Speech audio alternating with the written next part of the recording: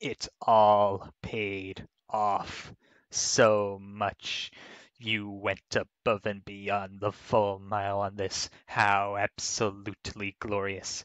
I was absolutely ecstatic when I realized the sheer lengths you were going to for this. I was expecting maybe a single picture, perhaps two panels if that, heavily rendered like those other aluminum deliveries had been. But this approach takes heavy advantage of the power of shrinking, something you tend to avoid most of the time. So it's even better that Matilda last week was pretty high up there on my interests, to say the least. I think my word count there made that apparent. So getting an even more intense shrinking process with tons of crazy perspectives present, including several that are less nutty but still just as great. I mean, when is Pav ever not pure quality? The very following week is a dream come true. And with full color, the icing on top that I wasn't expecting whatsoever after the comic itself got done. It's not full polish, but it becomes closer in the later panels, and your flats have always looked the best to me, anyhow, under standard circumstances. So the view of aluminum before shrinking too heavily looks great to me. The line art being cleaned up sketch lines is a little noticeable, but honestly, your sketches have always been far more readable compared to most, and it really isn't a big deal. You should use that technique more often. Look how nuttily fast you knocked this one out, despite how much drawing was involved. Putting extra emphasis on aluminum's naturally short stature is adorable, especially for the purposes of what's to come next. The only panel in which she's looking up at the viewer, ha ha ha. The way she talks so down to business in this comic is great. Aluminum's cadence is superb for such a sheer overtaken scale, so nonchalant and factual the whole time, even while one's reduced to a mere speck underneath her socked toe. Quite small is an understatement. Ah ha ha ha ha ha. Just as soon as one can look her in the eye, their perspective shifts to a light pov that only becomes more and more intense as time goes on. And she even insists that only going a little low isn't enough and that you need to continue shrinking. Excellently cute, less than period, less than greater than period, greater than period. The way that her stance isn't perfectly straight keeps the view interesting. One foot a little forward and her hips shifted a tad to have that happen is nearly imperceptible at normal size. It looks like any other way of standing straight.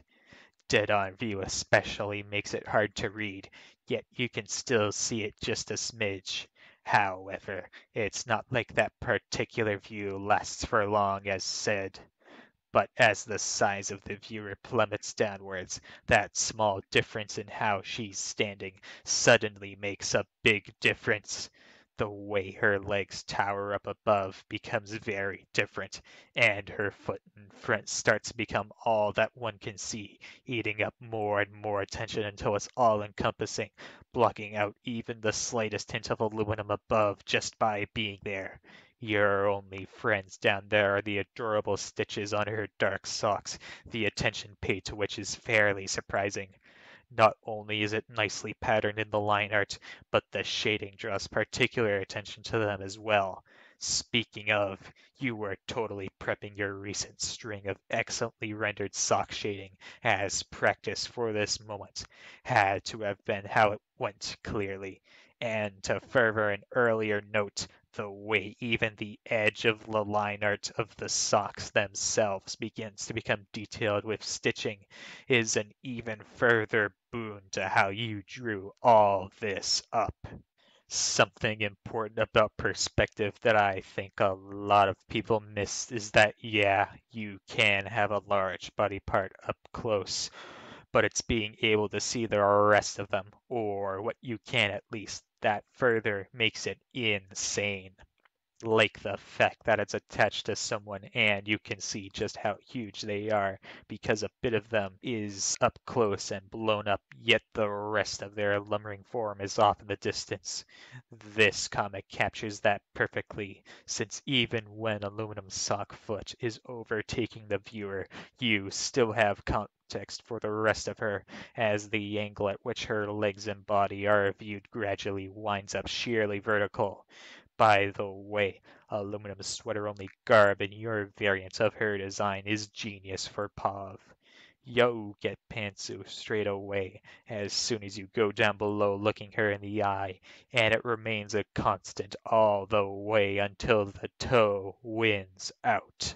Funny how Aluminum says she'll stop looking at you right before her head stops being in frame. Ha ha ha. It does make for one heck of a view near the end, though. That straight onward look of hers does make for a fantastic pseudo-unaware sight, completely unnoticeable down there, dwarfed by any given toe digit all the way down to the smallest one. Her body's so warped by the angle that her whole sweater only takes up a fraction of the view, despite being so enormous by comparison, simply off the sheer distance involved, and her floppy ears hang overhead, making it all the cuter. The only true loss here is that the Matilda comic had that spectacular use of blown up dialogue rumbling all around, whereas Aluminum's last statement here is simply in normal text, despite the utterly insane difference in size, and she stops talking for the most part once you start shrinking enough. Granted, the unaware thing is true. Still, when you weigh that up versus so many beautifully drawn pause from various perspectives, not too big of a deal.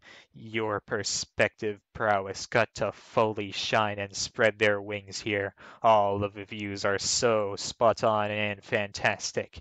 I'm gonna continue envying that skill you have of knowing just how to handle Pav legs. Thanks so much again for drawing this up. My dead wrist says thank you too. I call the medium.